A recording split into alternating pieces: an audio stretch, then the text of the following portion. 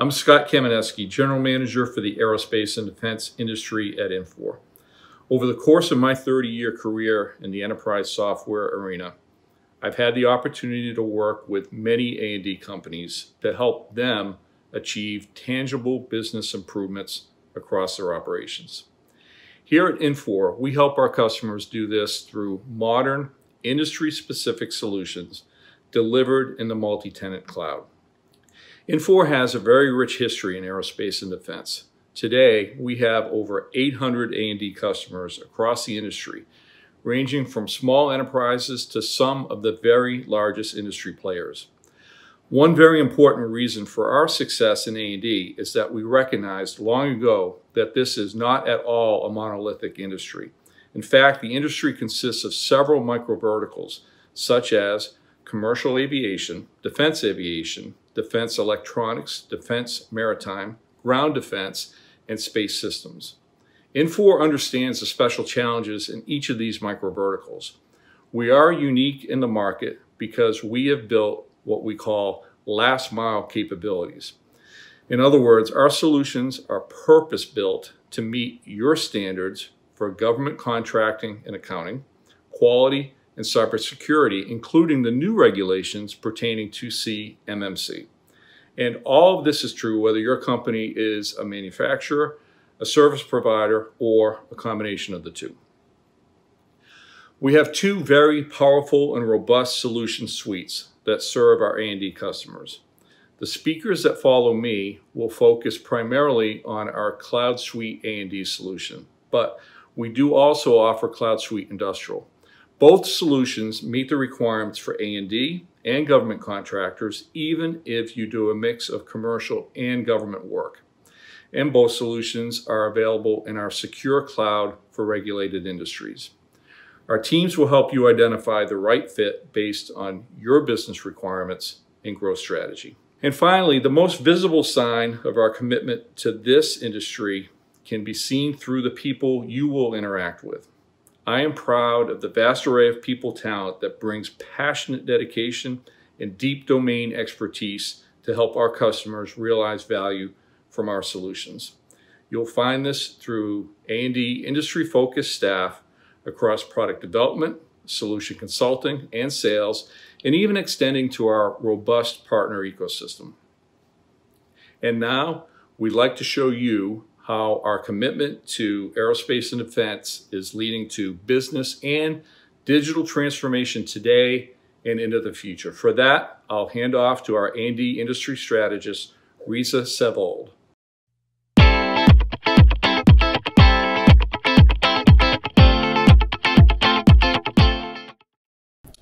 So aerospace and defense has had a tumultuous year. In commercial aviation, there have been reductions in immediate capacity, deferred overhauls, and canceled orders, especially for wide-body jets. We know those long-haul flights will take longer to come back to normal. We're seeing effects in production and aftermarket service with two additional challenges.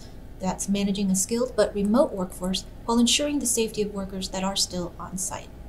There are quite a few impacts throughout the supply chain. There's been a reduction in demand for spare parts and service. The disruption of logistics and transportation networks means that parts availability and the predictability of deliveries have been more difficult to determine. We're hearing that commercial aviation-related business is down about 30%, but as much as 50% in some areas or greater. Some manufacturers have been able to retool their production lines to produce medical equipment or personal protective equipment. In MRO, we're seeing some fleet owners taking the opportunity to do upgrades that they may have deferred in the past. With so much grounded aircraft with low time, there could also be an increase in used serviceable material and parts in order to cut repair costs. We should expect downstream effects of recent events. Those fewer flying hours mean less maintenance, and maintenance workers are getting furloughed, in some areas by as much as 50%. And we've seen this happen before in the industry, and it eventually does lead to a talent shortage. Those skilled technicians have already been in a shortage across the industry, but we're also going to see some changes in the skills mix. Some airlines are bringing back older planes in order to defer those new orders, but other airlines are focusing on the new planes because they're more fuel efficient, require less maintenance per flying hour, and they're built using new technology. The future of aviation technology is going to include robotics and automation, composite design, additive manufacturing, artificial intelligence, connected devices, and advanced propulsion. Space systems historically have not had much MRO, but the growth of commercial space and new technology for reusable launch systems is going to change that going forward. So these are the kinds of technologies we need to be thinking about when training and preparing a future workforce. In any industry downturn, there is an increase in M&A and private equity activity. Companies that do well in the recovery phase are typically those that are well positioned to take advantage of those early growth opportunities. So Infor has seen this scenario many times before, integrating multiple businesses and locations. And we can talk to you about some of the things to consider if you find yourself with an opportunity to consolidate your business processes and IT in an M&A or joint venture situation. On the other side of the industry, defense is still going strong. There's still a need for operational readiness in national security and the development of new technologies and platforms. Some of the major areas of investment include space systems, hypersonics, missile defense, and all the related subsystems and components, even 5G. The U.S. Department of Defense is ensuring the health of the defense industrial base by increasing progress payments, and much of that is flowing down through the supply chain to subcontractors. The main defense news in the U.S. is the new Cybersecurity Maturity Model Certification. The Pentagon is going through an update to the DFARS defense regulations this fall, and when that is complete, the CMMC certification will become a go, no-go criteria before you'll be able to bid on new defense contracts. The CMMC requirement will flow down to suppliers in all tiers. There's no minimum revenue or size thresholds. So you may be seeing surveys from your prime contractors asking you about your plans to get certified and what your timeline is. If you have critical sole suppliers yourself, you may want to send out those surveys as well. The CMMC model framework did incorporate international input and is getting interest from other countries. So it's possible that we might see some cybersecurity standardization across the global defense industry in the future based on CMMC. Now, most of the defense industrial base is small and medium-sized businesses, and the cost of compliance might seem prohibitive, especially if you haven't focused on developing in-house cybersecurity expertise in the past. So we could see some new entrants into defense in order to diversify revenue, but we could also see some exit from the market because of the CMMC requirement. Here at Infor, we see CMMC as an important competitive differentiator for you to continue winning those defense contracts, and our approach to cloud security will help you get there. We are ready at CMMC Level 3 today. That is the level that you'll need in order to handle ITAR-controlled data. Both Cloud Suite Aerospace and Defense and Cloud Suite Industrial will meet that requirement in our AWS GovCloud environment, and we call that Infor Regulated Industries Software as a Service, or IRIS for short. So it's available to any customer that wants greater security to protect your IP or customer data. IRIS availability has been important to the A&D solution roadmap, along with additional investments in our core ERP functionality and integrations to other Cloud Suite applications. Even if you don't do government work, protecting your IP and increasing resilience comes down to rigorous operational security. Right now, the ability to use data to keep up with real-time changes in your business is more important than ever. It'll help you stay competitive, collaborate with your partners and customers, and respond more rapidly to market changes. So stay tuned. Arsenin is here to tell you more about the Infor solutions that will help you move forward.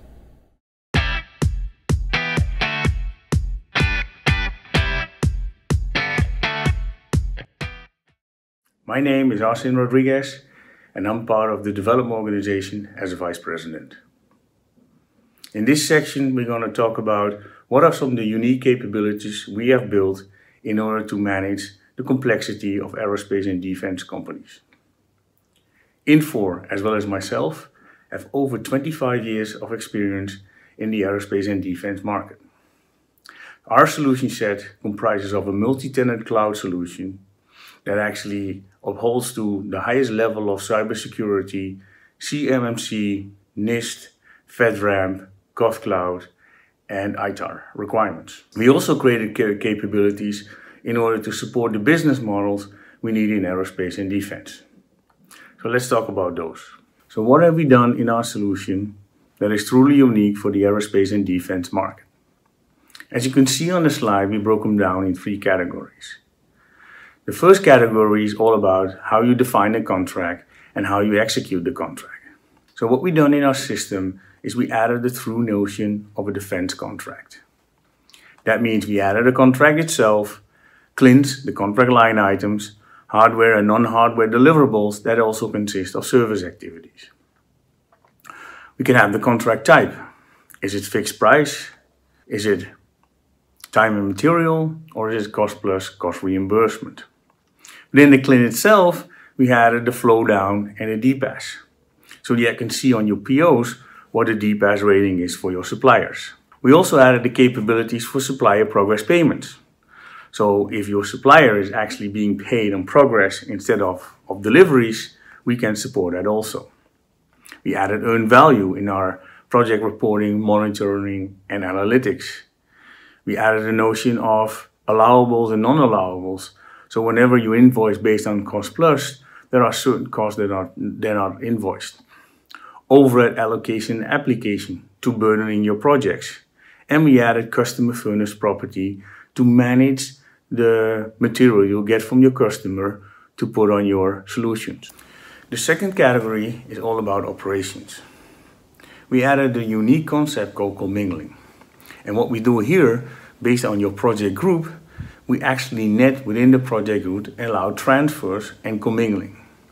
Commingling means I have multiple demands for the same part from different projects, and I'll put them on one supply order. This means that in your operational level, you will actually see orders instead of all these project numbers. Whenever cost is added to the order, the cost will be distributed to the projects based on the quantities within the order itself. We do that on the purchase order line level, we do that in warehouse, and we do that in manufacturing. That means that your operations can be very efficient as they report time, they report material, and all of the transactions against the order, and the system is making sure the correct amounts are going to the right project cost ledgers. We also added borrow loan. So the borrow loan and payback. That means whenever a project is loaning something from your project, we make sure that we keep that transaction and the cost price for that transaction. And later on, when the material hits the original project that actually loaned something, we will pay it back at the original price. We can split the order, the production order, to make sure the cost of the order is segregated correctly for the right project accounts, and also to ensure you have the right moving average units cost. We added costing breaks, so you can map your project structure onto your bill of materials structure, and the right costs are going to the right PCAs. All of these capabilities that we put in are for the aerospace and defense market to ensure that we comply to DFARS and MMES. The last section is all about what we've done in the aerospace vertical. We added capabilities in order to assemble aircrafts. Capabilities for configuration management, understanding the difference between your as designed, your as planned, and your as built, as well as your as maintained. We added COCs and first article inspections in order to comply with regulations from FAA or ESA. We added Kanban and barcoding to make your production facilities very efficient. Subcontracting with material flow. Corrective action, FRACAS, in order to understand where problems come from and to have action in order for them not to occur again. We also have tail number effectivity, so we can configure specifically an airplane based on its tail number and actually put in customer requirements for that airplane.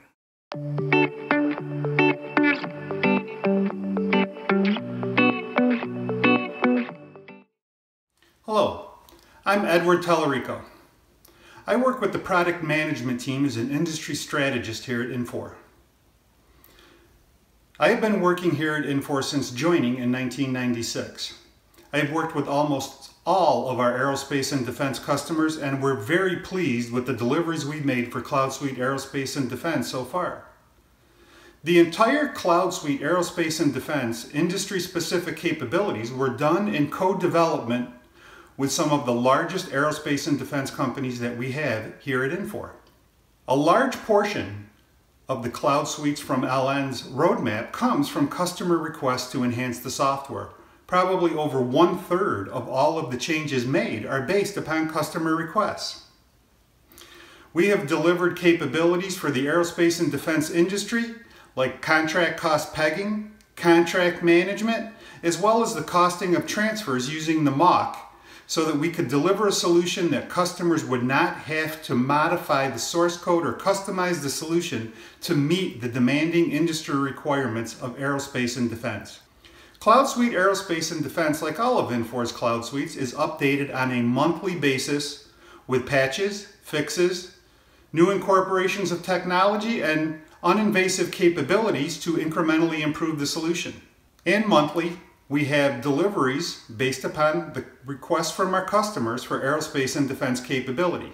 Recently, we have delivered finite capacity scheduling capabilities, and we improved the RevRec capabilities within LN for the new guidance that was offered.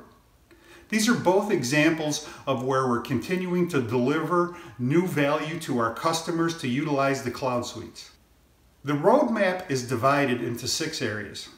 With every drop, we attempt to improve the user experience with new dashboards, KPIs, reports, as well as 360 views and consolidated sessions. With every release, we add new integrations to Infor products, other third-party products, or new solutions that we may develop, like Infor Factory Track. Those integrations are tested and certified by Infor and available, so you don't have to develop them or you don't have to maintain them going forward. We also deliver additional globalization features of our cloud suites in the form of localizations, new languages, or AWS farms where we can deploy our solutions. We continue to deliver new mobile applications so you can do your work on the go and reduce the total cost of ownership of an Infor cloud suite. We also lift the technology stack by additional utilization of the Infor operating service or AWS services that allow our solutions to operate more efficiently for our customers. Lastly, and most importantly, we continue to deliver industry-specific features, last-mile capability, so customers can have everything they need for their industry. Currently in the roadmap, we're making improvements to trade compliance. We're adding a complete process flow to the implementation accelerator for DCAA audits, assisting you to prepare for the audit, delivering cost incurred reports, and then how to make corrections from the results of the audit. We're also improving the cost allocation module and routines to be able to calculate the rates and perform retroactive rate adjustments. And most importantly, Cloud Suite Aerospace and Defense is now available in the GovCloud. For all those defense contractors in the US that have cybersecurity maturity model mandates from their customers, ITAR controlled parts under the International Trade and Arms Regulation, or simply that have a requirement in their company that their solutions follow the NIST requirements, Cloud Suite Aerospace and Defense in the GovCloud does all of that and is certified to the FedRAMP. This new deployment allows us to offer a multi-tenant solution to aerospace and defense contractors like no other company in the world. As you can see, Infor has a very, very large commitment to the aerospace and defense industry, and we will continue to do so.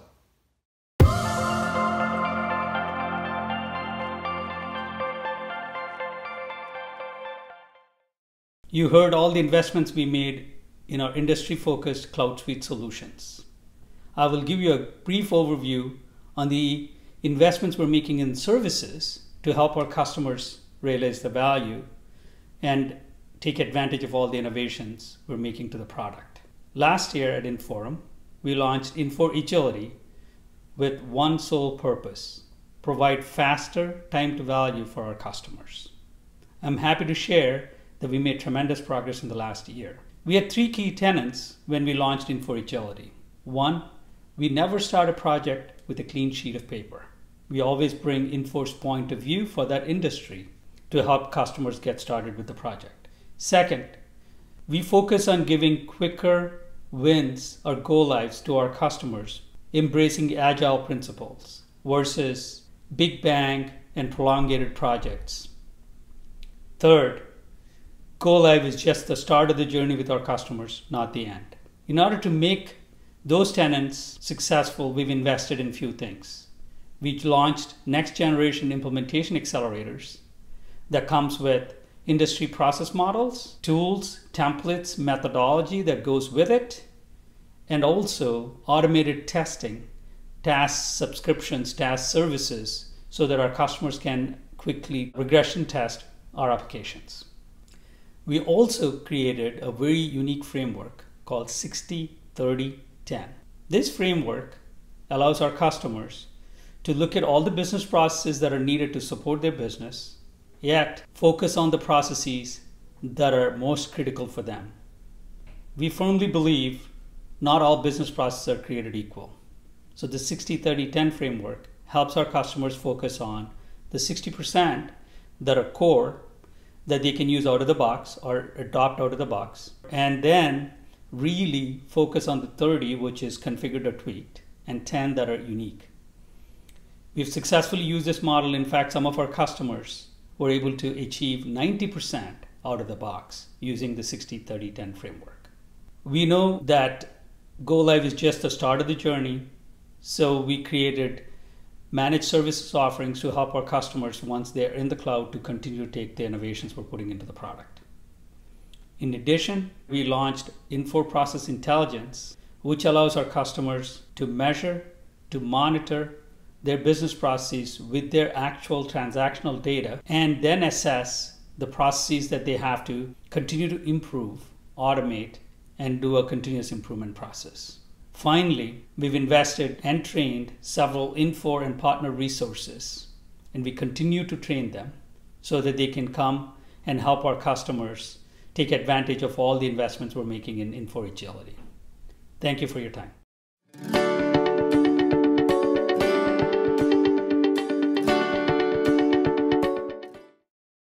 I have had the pleasure of working with almost all of Infor's aerospace and defense customers, and I can assure you that Infor is as committed to aerospace and defense as any industry that we develop software for. We have a long-standing history of doing very well with aerospace and defense customers, and we will continue to deliver new capabilities and technologies to support the aerospace and defense cloud suite and all of our cloud suites going forward.